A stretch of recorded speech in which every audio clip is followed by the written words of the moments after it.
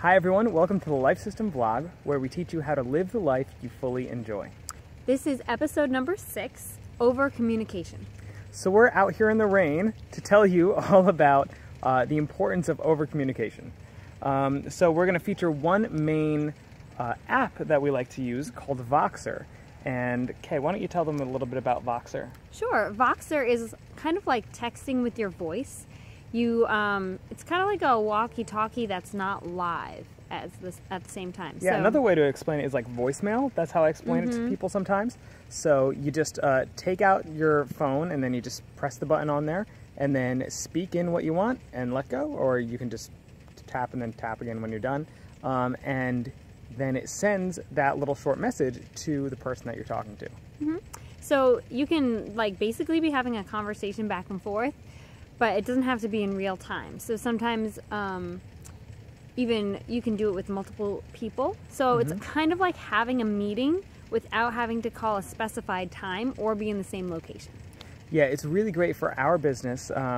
We talk with a bunch of people in our business and we need to keep them up to date on what's going on. So we find it really helpful for that because we can just talk with the people that we need to talk to, like usually one person at a time, but sometimes 3 or 4, 10 people at a time. And the message gets out there immediately without us needing to plan a whole meeting or write an email or a text message. It's just as fast as possible. As fast as you could just tell the person next to you, you can tell a bunch of people all at once. So that gets rid of the withholding information, because it's better to over-communicate, and we're going to talk about that more. And often the reason that we don't over-communicate is because there's a lot of work involved, like writing a whole email and then trying to explain it the right way and second-guessing yourself and stuff like that. So you just say it once and it's out there.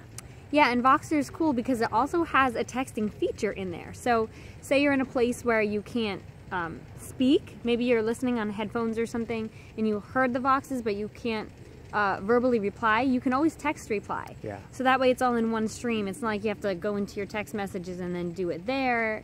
It's all in one conversation. You can use several different forms. Yeah, and you can use it right from your computer too. That's really, really helpful in case you need to copy and paste information. Right. So it can replace email communication too, because you can be at your computer and just type right on there really fast. And you can also upload files. Yeah, photos, I think small videos, or I guess probably any file.